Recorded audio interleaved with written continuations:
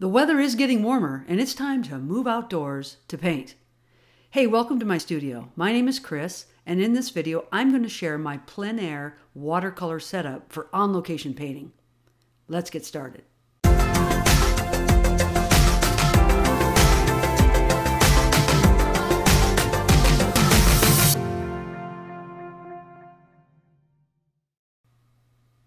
The foundation of my plein air setup is my easel.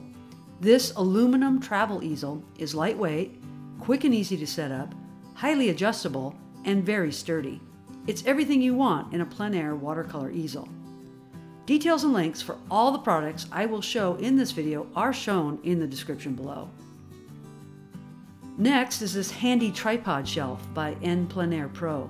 It's made out of rugged ABS plastic. It's about 10.5 inches deep and almost 16 inches wide. It holds 2 watercolor containers and numerous watercolor brushes. Again, the link is below.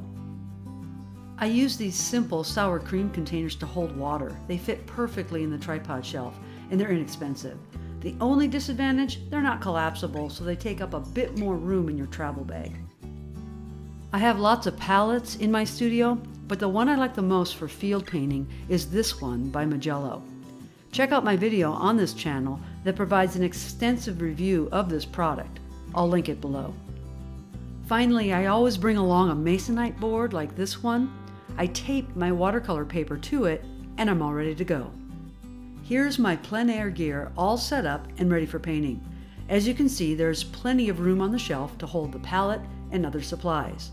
I clip paper towel to the shelf. The brushes fit nicely in the holes along the edge of the shelf. The head of the tripod easily adjusts to almost any angle, from horizontal or flat to nearly vertical. This adjustable painting surface is essential for watercolor. So I encourage you, get outside with your watercolor paints. There are lots of benefits to painting on location. Number 1, it gets you closer to your subject, to experience it in a different way with all of your senses engaged. Secondly, you can more accurately see the full range of colors and lights and shadows when you're in that setting. A photo just can't capture that. Number 3, painting on location requires you learn to paint more quickly, to record what you see before it's gone. And number 4, all of that in turn will cause you to simplify your scene to just its essential parts. This can make a more powerful painting.